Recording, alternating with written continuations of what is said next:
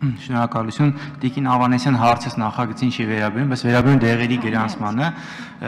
գործող կարգի համաձայն արտադրող ընկերությունները, որպեսզի նոր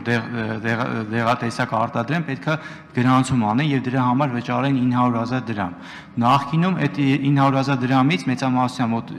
եթե չեմ սխալվում, 750,000-ը հետ էր վերադարձվում։ Ինչով է պայմանավորված այդ 900,000 դրամի վճարումը, այսինքն պետական ծախսը ինչքան է կազմում, որ 900,000 դրամ պետք է արտադրողը վճարի, որպեսզի իր դեղը գրանցվի։ Առաջին հարցս դրան է վերաբերում, երկրորդ հարցս պետությունը ինչ քաղաքականություն է իրականացնում տեղական արտադրողներին, դեղ արտադրողների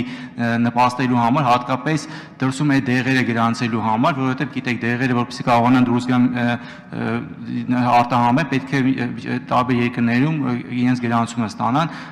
ինչ քաղաքականություն է վարվում նախարարության կողմից այդ մասով։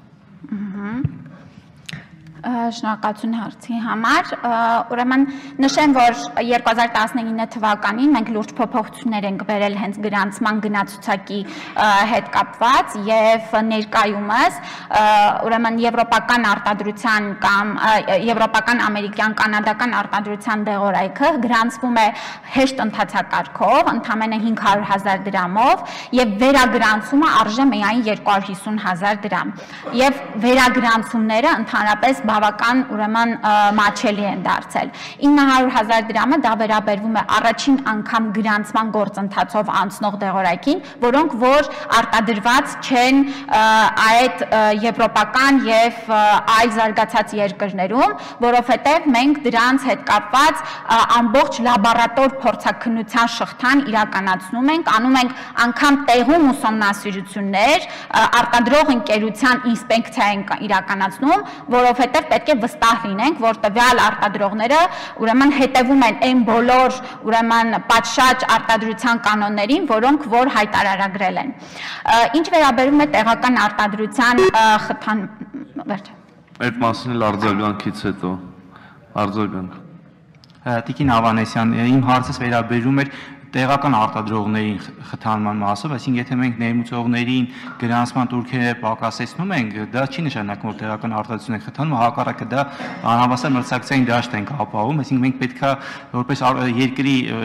նախարարություն, որպես գործադիր մարմնի մի մաս, նաև այդ բեռը չթողենք միայն էկոնոմիկայի նախարարության վրա, մենք էլ այսինքն առողջապահության նախարարությունը եւս պետք է այնպիսի պայմաններ ստեղծի, որ տեղական արտադրողներին խթանի, դրա մասն է խոսքը։ Նշեմ, որ սա վերաբերում է նաև տեղական արտադրության խթանմանը եւ նրանց համար եւս շահավետ պայմաններ են, որտեղ վերագրանցում իրականացում են նաև տեղական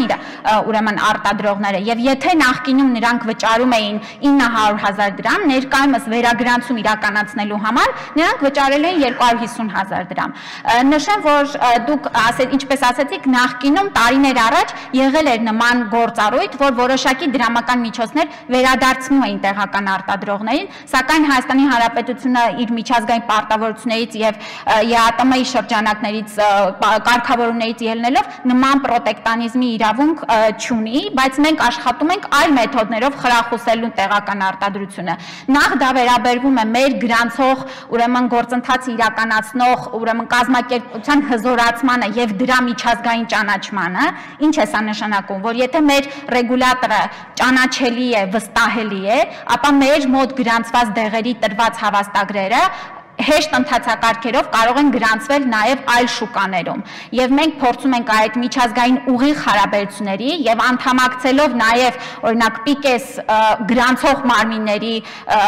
հանրույթին վստահելի դարձնել մեր երկրում արտադրության համար տրված սերտիֆիկատները։ Այսքանը կարող եմ ասել։